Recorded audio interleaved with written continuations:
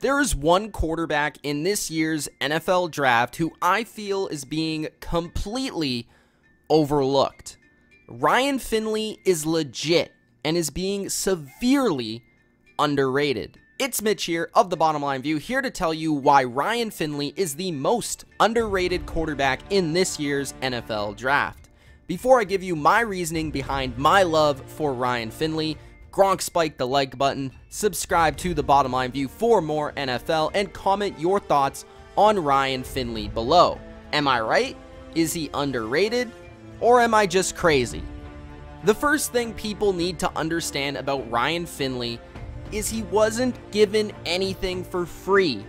He did not run a great system at NC State where he threw 5-yard outs all game, and number two, his wide receivers could not get any separation, meaning a lot of throws for Ryan were in tight windows, tight NFL windows.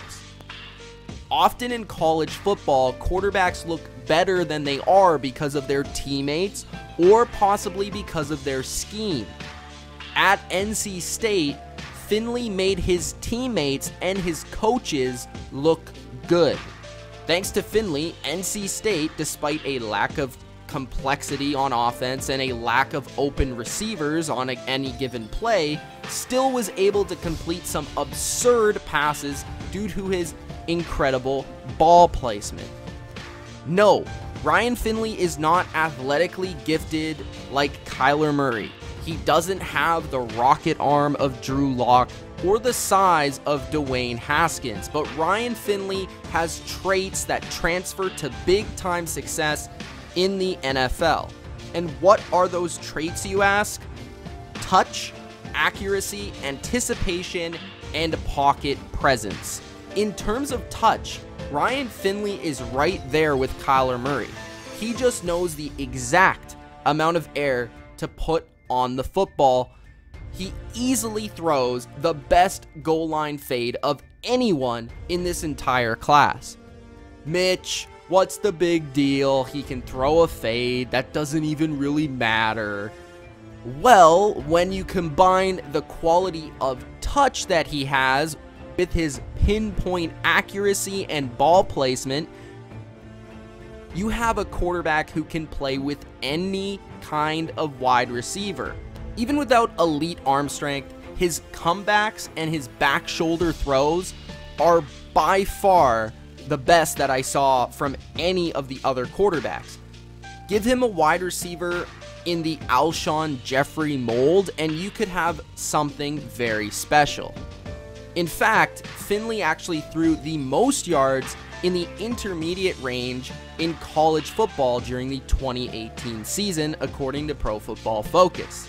The NFL is all about tight windows and throwing wide receivers open. That's exactly the strong suit of Ryan Finley. Have you noticed there are quite a few quarterbacks in this class with funky, inconsistent throwing motions? Well, Ryan Finley, he's not one of them. Finley has a very smooth release and a consistent throwing motion.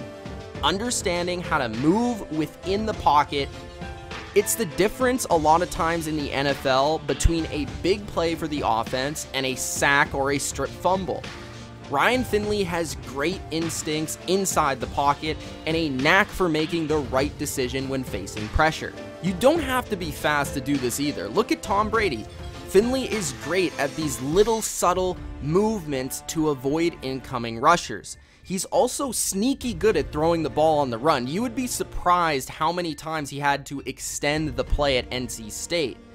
This feel for the game and his offense is evident in more than just the pocket. He has this ability to anticipate where his receivers are going to be because he's very intelligent.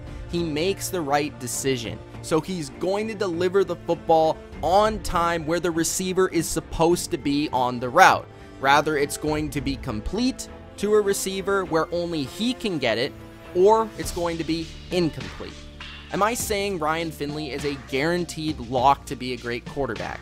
No, I'm not. He's not the next Tom Brady. I'm saying he deserves more credit and more respect. He clearly can ball, and he has some skills that a lot of these other guys simply don't have. And while fans are pining over Daniel Jones and Will Grier, I'll take Ryan Finley every single time.